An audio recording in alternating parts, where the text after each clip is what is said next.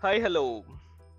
Hi, hello. This is Anup here, and in this video, we are going to see how to document Intune settings, right? How to document the configurations within Intune. So, first of all, big shout out to Thomas who created the scripts to document Intune settings, end-to-end settings, even application configuration probably. Okay, and the second big shout out to Oliver who helped me to get rid of some of the issues while I was running the script. Okay, let's start. So first of all, you need to launch a PowerShell with admin rights and install modules like Microsoft Graph Intune and PS Word, right? So these are the modules should be installed on the machine where you are running the script, and then you can go into that URL, GitHub URL, where Thomas uploaded the scripts which he created.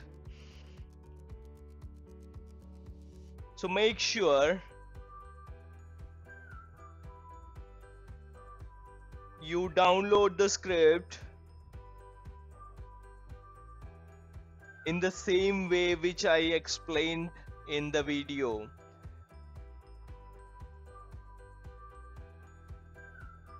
Click on the PS1, for example documentation.ps1, and right click on the row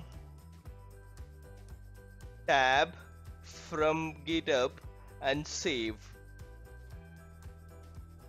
Same thing, same steps you need to follow for Intune documentation PS1 as well.